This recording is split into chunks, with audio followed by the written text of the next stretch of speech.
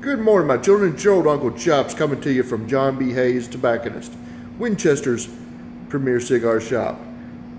Today, for your viewing pleasure and for my tasting pleasure, I have the Leaf by Oscar. This is the Maduro.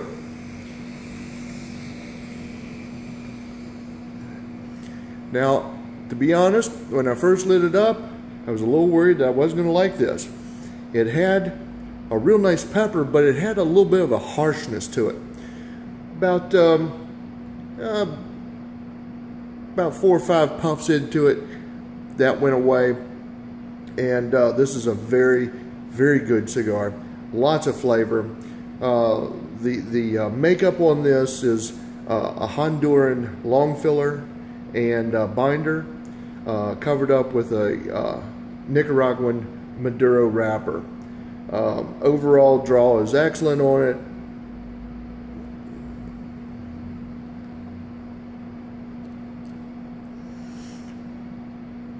I don't have the most educated of palates. In fact, mine is probably still in 3rd grade.